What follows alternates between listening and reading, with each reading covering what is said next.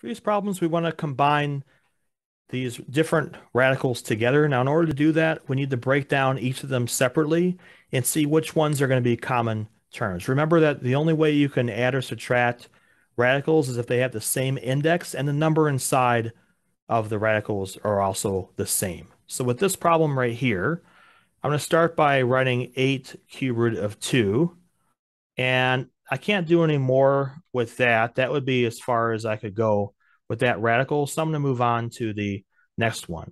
Now, 72, if you're not sure what that's going to be, we can always do a factor tree on that. So we can do 8 times 9, and then 8 is 2 times 4, and then the 9 we can write is 3 times 3, and then 4 can be written as 2 times 2.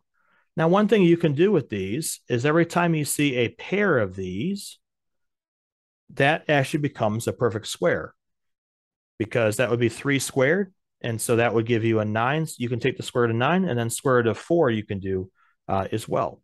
So this is a 4 and this is a 9. Now, if I multiply those together, we get 36, which means that I could also rewrite 72 as 36 times 2.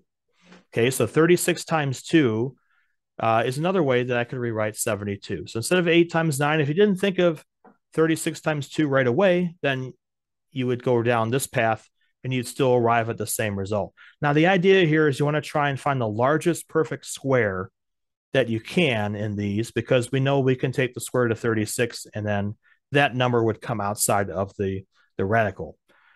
So we'll do the same thing for the next one here. For this 32, okay, instead of doing a factor tree, what I'll do is I'm going to start by just dividing it by 2. I know that 2 is divisible because the last number is even there.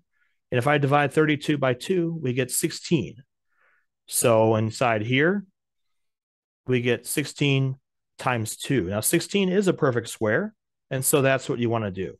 So for these, a good strategy would be, if they're even, start by dividing by 2 and then see if you have a perfect square. If not, then just keep dividing until you find what the largest perfect square would have to be.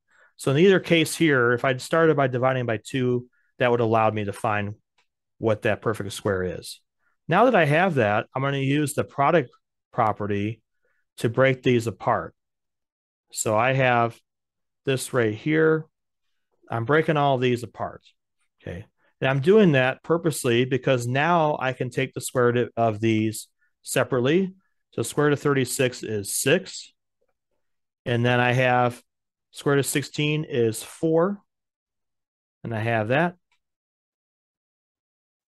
So I have minus 6 square root of 2 plus, this will give me a 20 square root of 2. Now the last two, those are like terms because they're both square roots.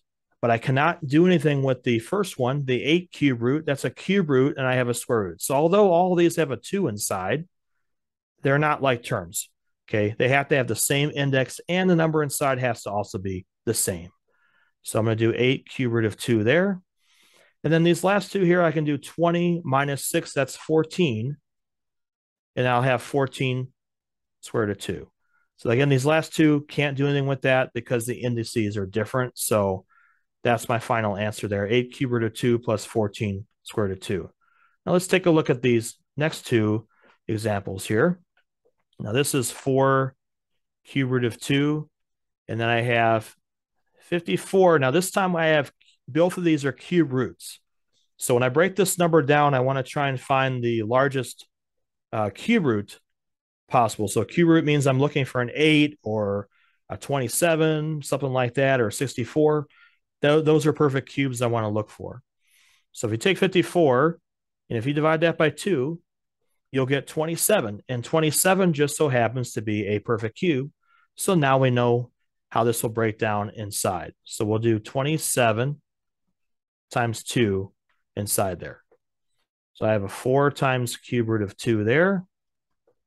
And then this I'm going to break apart. I'm going to do cube root of 27 times the cube root of 2. And so I get here, the cube root of 27 is 3. And so I get 2 times 3 times the cube root of 2. But 2 times 3, we can now multiply that. We get minus 6 cube root of 2. And these are like terms. Both of them, there's a 2 inside, and both of those are a cube root, which means that I can subtract these. 4 minus 6 is a minus 2. And I just put the cube root of 2 on the end. And that would be the answer for that one. One more. This one down here, I have cube roots and I have square roots. The first one, I'm not going to be able to do anything with that, so I'll just leave that alone. That's already broken down as much as possible.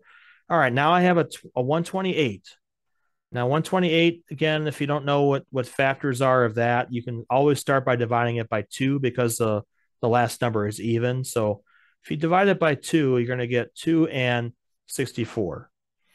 Okay, now 64 already is a perfect cube. We know that 4 times 4 times 4 gives you 64. So now I know how we're going to break this down. We're going to do 9 cube root of 64 times 2.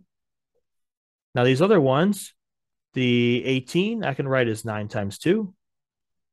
And the 8 we can write as 4 times 2. So I have 33 cube root of 2. I have minus 9. And then I'm going to break each of these down. I'm going to do cube root of 64 times the cube root of 2.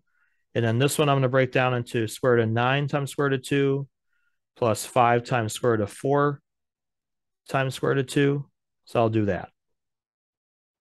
Next, I'm going to apply and go ahead and take the cube root. The cube root of 64, we already said was 4.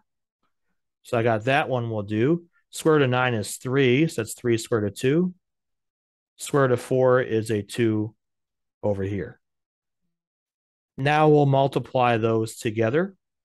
9 times 4 is 36, cube root of 2.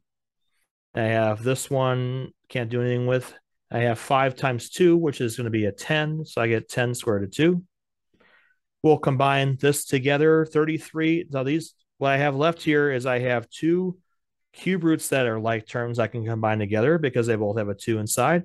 And then these radical 2's are both the same as well. So 33 minus 36 is going to give you a minus 3. So I have minus 3 times the cube root of 2. So I can write that here, cube root of 2.